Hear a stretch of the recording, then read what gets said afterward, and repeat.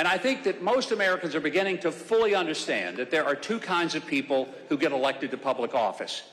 There are the people who get elected because they really want the people of the country to serve them.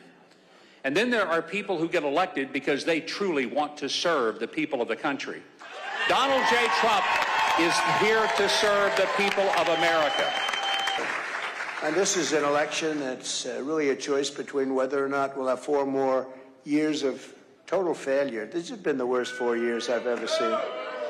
Gross incompetence, but total failure, disaster under Kamala Harris. Nobody knows I say all the time, if you say Harris, nobody knows who the heck we're talking about, right? Line. Mr. President, I just wanted to tell you that I moved here in 1981 from Puerto Rico, and I want you to know that Puerto Rico stands behind you, and Puerto Rico loves you. But I think no president's done more for Puerto Rico than I have, so thank you. That's really nice of you to say. Appreciate it. Thank you, Mary.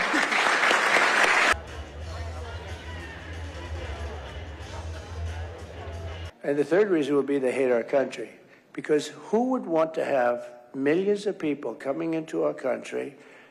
Many of them are murderers. Many of them are terrorists. Many of them are gang members from the street MS-13 and almost worse. You know, the Venezuelan gangs are almost worse.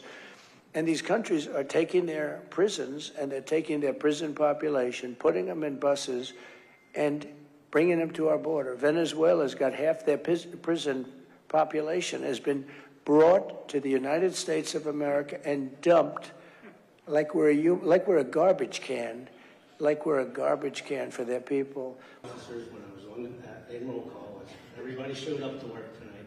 And you know, we have a real problem. We have to take these criminals out of this country. We have to deport these criminals, and we're going to do it.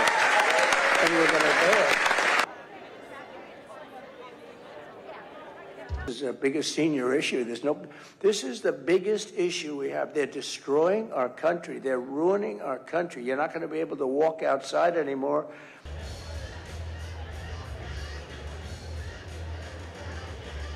I know Putin would never have done it if I was president. Not even a chance. No, it's not a chance. I used to talk to him about, don't do it, Vladimir, don't do it. I know. It was the apple of his eye. I'd say, don't do it, Vladimir, don't do it. Oh, this is going to be terrible, Vladimir, if you do that. Not going to be good.